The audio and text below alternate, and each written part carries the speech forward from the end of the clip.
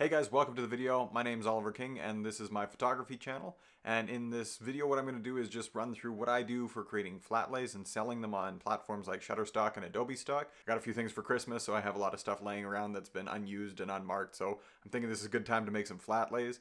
And so what I'm going to do is just use some natural light, use some newer lights that I've got back here as well. They're relatively inexpensive, but I'm just going to try and put together some flat lay things and give you some tips for how to put this together yourself and then how to upload these to some platforms as well so you can make some money with this. So let's get to the first one. One thing to note too is that flat lays are usually done from the top down perspective and you're just completely overhead. But what I'm going to do is have some variations in the angles here as well, since we have our stuff set up anyways. What we're trying to do is create kind of effective backgrounds where we have some sort of item and then a little bit of room for text so that people could use our images for different things on different platforms. So if somebody wants it for their website, we're leaving room for some text on one side, and then we have our images laid out so that it's not overly crowded. And what I'll have to just mind is my aperture, so I don't want to have a crazy low aperture like 1.8. I think I'll try and sit in the 2.8 to 4 range just because I want everything to be in focus. I don't want anything to be blurred or out of focus because you'll get flagged for those things if you're uploading those to stock photography platforms. So we'll be making sure we try and keep a good aperture. And yeah, I'm going to try shooting down with the 85mm, and then I might switch out and try the 16, but sometimes the wide angle distorts things, so I don't know if that's going to be a perfect perspective. Alright, so what I'm going to do here is I'm going to keep the backdrop that's white over here, but I'm going to use some scarves to kind of create my background.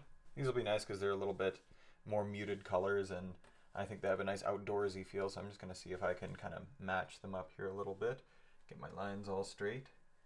And I think one of the hardest things about flat lays is just getting your lighting correct.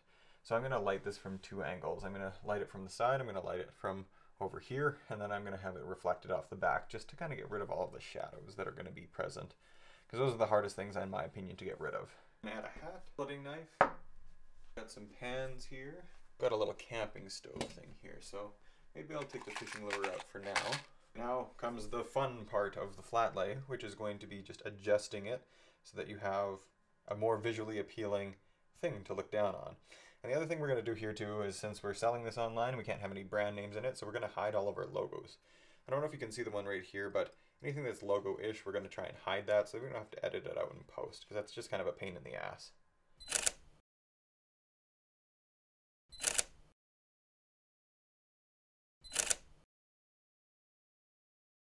Alright, well I think we're making some progress here. So that first shoot, I was just making lots of adjustments, just kind of moving the position of everything, lining up my lines, covering up logos, just doing all this sort of manual editing you can do so that it saves you a lot of time in post. So I just kind of went for a little bit more muted colors there. You can see I left space a lot of the time for copy, and so people can write on these images, they can use them as backgrounds. So that's kind of the idea of what I'm trying to do here. I'm trying to keep them minimalistic and not really cluttered, so that's kind of the idea I was going with for this one. So I'm going to adjust now, and we're going to use some different colors. We're going to bring in some other objects, and you can just see what I'm doing. Right, for this shoot, what I'm going to do is kind of use a little bit more of a tan color background. So I got just a t-shirt here that I'm using as my texture. And it's kind of nice because it's kind of an unironed shirt. And so it's going to just have these nice lines in it. And I think it'll go well with the paper that I'm trying to put on here. So kind of matching up the background, I guess, with the subject that you're putting on top of it. That's something I'm going to give a shot at doing here. So we're going to just try a little bit harder here to get these to look a little bit more orderly. And you can see one of the main problems is just these shadows that you create. And one of the things is I'm losing sunlight here because it's getting a little bit darker. So what I'm going to do is just adjust my lighting so it's closer. I'm just going to bring that in nice and close to eliminate the shadows. And also use things like this backdrop that we've got here just to reflect a little bit more of that light and get rid of some of those shadows. So as you can see, I'm just kind of messing around with this a little bit. I guess one of the things that is really good to do, and I see a lot of other people besides me doing this, is just elevating things slowly. So make a small adjustment and see what you could do to elevate it. So this image here, it's a little bit boring, right? There is some plain space for text, but I think we could add a little something. So let's go find a little object we could tuck in there just to make this a little bit more interesting, make it pop a little bit more.